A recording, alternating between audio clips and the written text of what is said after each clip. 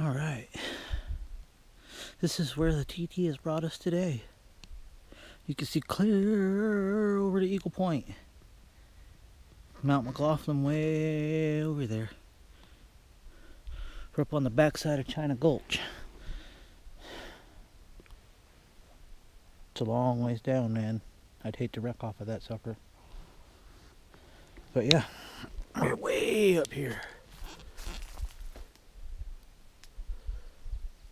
Kind of smoky today. It must be burning slash someplace. There's an old mine way over there. Way over there.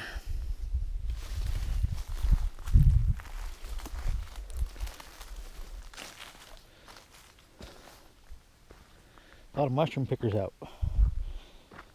But I haven't seen anybody with anything major.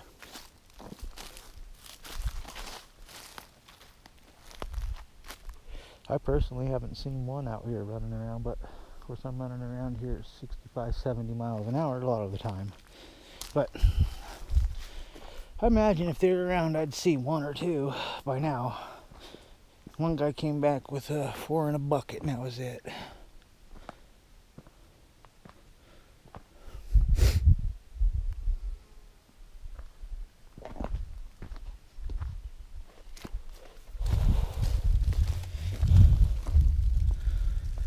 I don't see nothing.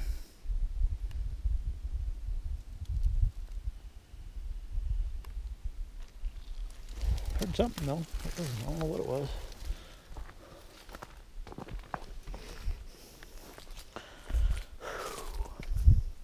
My arms are getting tired. Need to get that TT out more and get some exercise, huh?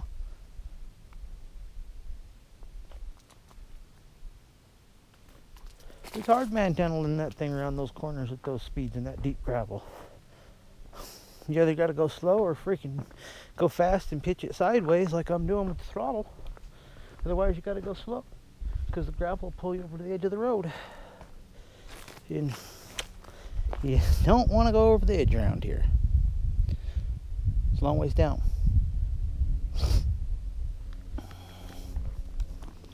You can see a couple of old clear cuts up over there. I was done with yarders. Those patches over there on the hillside with no trees. We don't practice clear cutting anymore.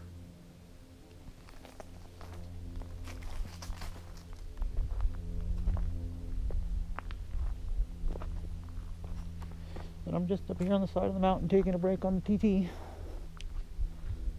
This looks like a good place to stop and show you guys the view.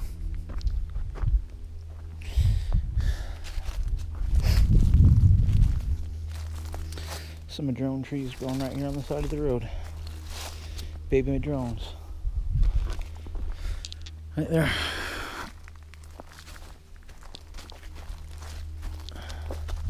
A lot of them are growing up here. Amongst these sugar pines.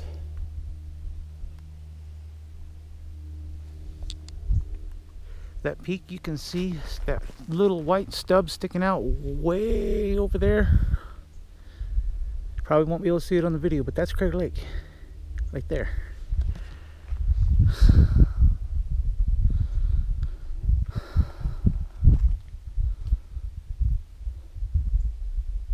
It's a long ways over there. From here it's like, that's at least 60, 65 miles. At least. The Mount McLaughlin's closer. You can see that from pretty much anywhere in the Rogue Valley almost, though. It's a big mountain.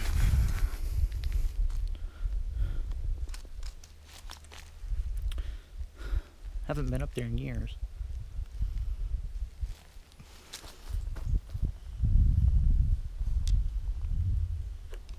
There should be snow up on that all year this year, I think. Maybe. We're gonna find out. Usually by June it's looking pretty bare. The other side usually has snow on it all year round because it only gets the morning sun. This side gets the afternoon sun, which melts more snow. But I'll tell you what, you wouldn't know it was springtime up there. It still snows every time a rainstorm comes through over there. It just snowed up there the other day, like 2 days ago.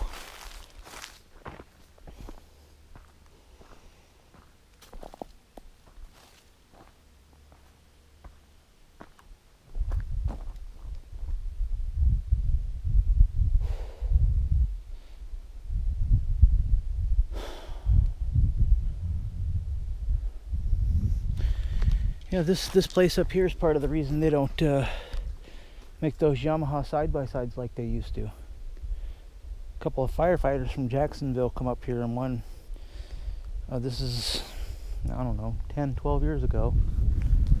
And it was actually just over on the backside of this peak here. They came to a spot where they had to turn around, and it was like this. But there was no trees or nothing, and they rolled that thing all the way to the bottom, and it killed them both.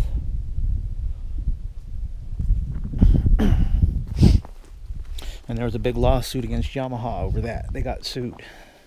I don't remember exactly what happened over it, but I do know that Yamaha paid out a big settlement. A big settlement.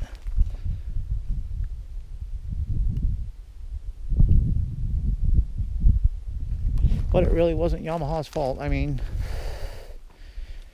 oh, there's a rabbit. Rabbit took off. There's all kinds of wildlife up here. I don't know if got turkey earlier come up out in the video or not, but there was a big old turkey. You never know what you'll see up here. But I'm gonna go ahead and turn you guys off.